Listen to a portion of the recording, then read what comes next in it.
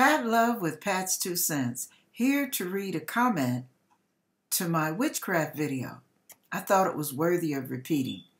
I'm giving them the initial G, that is the first letter of their YouTube name. Amen. Been there. Thank you, Jesus, for deliverance. The new trick along these lines that has a lot of churchgoers fooled is hypnosis as a form of therapy, because it is done by a doctor with a degree, dressed in business professional clothing. People, even Christians, seek hypnosis to seek relief of emotional, mental conditions, or to lose weight or stop smoking, etc. Anything that seeks help, wisdom, or information from a source other than the Lord and His Holy Spirit always leads to witchcraft, idolatry, and has very, very serious ramifications. Wow, where that came from. Anyone having dabbled in this realm, needs deliverance from the spirits that attached themselves as a result. Pat, 2 cents, that is so true. Listen, even if they did it as a joke or without meaning to, the scriptures warning of this stuff are not a joke, because the Lord knows what would happen to us if we did. Thanks for this video. I have met a lot of Christians who are uninformed as to the scriptures regarding these things, but we need to watch less TV and pick up the Bible again. And I'm going to say it in my words. We need to watch less TV and read a whole lot more of the Word, because we're walking around ignorant as idiots, not knowing what to do. You know what that's like? This just popped in me. This is Pat's 2 cents, by the way. What that's like is watching a person with a physical emergency. All of a sudden, they can't breathe, or they're having a heart attack, or they're having an anxiety attack. And you know, God says in His Word, my people perish for lack of knowledge. People die, physically die, because a relative or a friend has no clue what to do in an emergency situation. So where the person could have lived, they end up dying, because instead of the person calling 911, they call another family member who has to drive miles to come while they're crying and pulling their hair out, not knowing what to do. Or they sit there, and if the person just needed some air, some oxygen, they don't think to call 911 and then give them CPR or ask for instructions to give them CPR. They just freak out.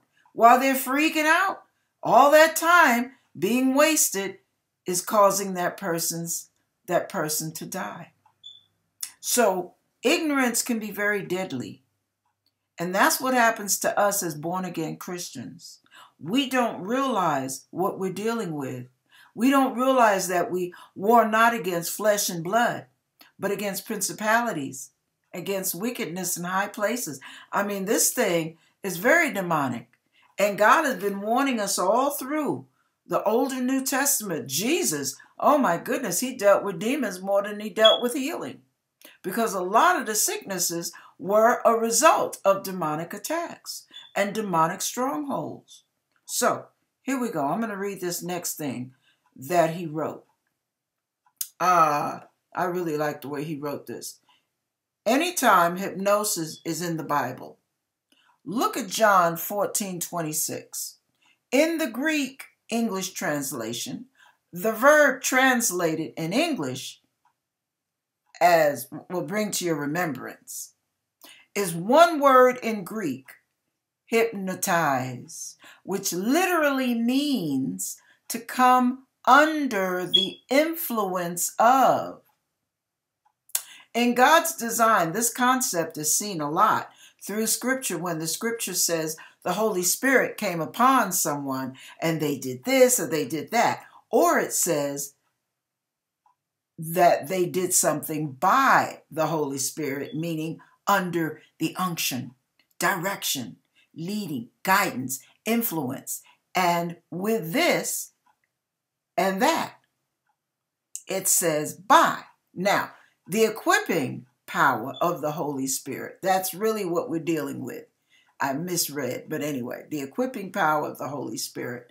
So seeking hypnosis is subjecting our mind, will, and body to a familiar spirit, because the hypnotherapist, check this out, whether or not he knows it or not, is himself being used by that same familiar spirit. Yeah, I added a little word to give it a little emphasis. Pat's 2 cents. Thank you so much, G, for giving us your input, because it's so insightful, it's so right on, it's on point. And a lot of us don't understand what we're dealing with. I refuse to ever go to a psychotherapist when I can go to God. If I'm tormented with emotions and anger and volatile temperament, I can go to God, and guess what? His peace right there, instantly, without charge. You might want to try that. The other advantage is when you need deliverance, healing from emotional instability, from emotional wounds, from hurts, from fear, anxiety, whatever the case is, guess what? The answer's right there. It's right within our reach. It's very accessible instantly, with instant results. When God comes inside of you and does an inner healing, that may be a process, but let me tell you one thing, there is no bill. On top of that, there are no negative side effects. Add beauty to blessing. The healing is so thorough that you feel no more pain from that one thing you were healed from. I'm a witness. I have experienced so much inner healing, it still boggles my mind. So, that's why I wrote my book years ago. I mean, it's a little plug. I might as well throw it in since I use that expression. You know how people say, oh, that blows my mind. Well, I wrote a book called That Still Blows My Mind, because all the things that God has done in my life still blows my mind. And a lot of it is written the way I speak. So it should be very conversational in nature, easy for you. A lot of people that read it told me it felt like I was sitting across the table from them, talking to them personally. So check the book out. It's available on Amazon, and it's also available on createspace.com, where I get a higher